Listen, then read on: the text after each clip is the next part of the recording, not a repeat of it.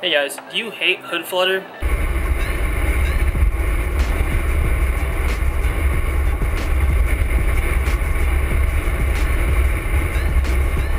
Well, I'm going to give you 4 ways you can stop it or reduce it.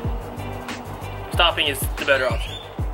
So the first method to stop hood flutter is the Velcro method. So we're gonna go over here, get some Velcro. You can get this from any store like Walmart or something like that. But basically the theory is you get your hood latch and you wrap it in your Velcro. You guys could probably just cut this to size, but whatever. So you stretch it around like that, and then you get your Velcro piece, and see the hood latch won't stretch anymore. So that's the Velcro method. The next method is the zip tie method. So you can get zip ties again at really any store like Walmart or Home Depot or something like that.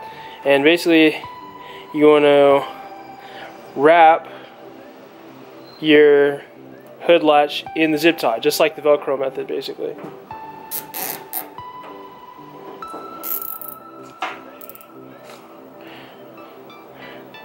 I've seen people do it with 1, I've seen people do it with 2. It doesn't, I'm pretty sure 2 would be better because obviously you have more more zip tie to like material to stop it from stretching.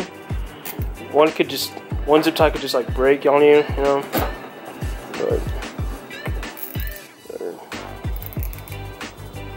But yeah, basically that's the zip tie method. Just trim the edges and then put back your hood latches. Or you can even do this method, do these both methods with the latches still on the car, I believe. You just had to feed it through next to where the hood area is. So let's look at the third method. Let's come under here. See this spring? Take it out. I've read on forums that this reduces the hood flutter. And the fourth option is the Daystar hood Wranglers hood latches. I already have these on the Jeep. Sorry I didn't have an on-install video for you guys, but this is my favorite option. They're only $24, I believe. I'll put a link in the description below. And basically, it's just aftermarket hood latches that don't stretch and they're more durable.